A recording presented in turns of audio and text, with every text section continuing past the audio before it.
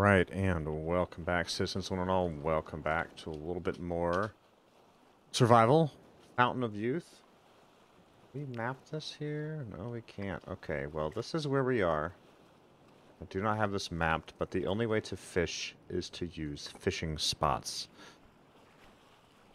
There's no minigame involved. You just literally find one of these spots, sit down. The better rod you have and the better bait you have, the better off chance you'll be getting some good food, but you just wait 30 minutes at a time, press the space bar,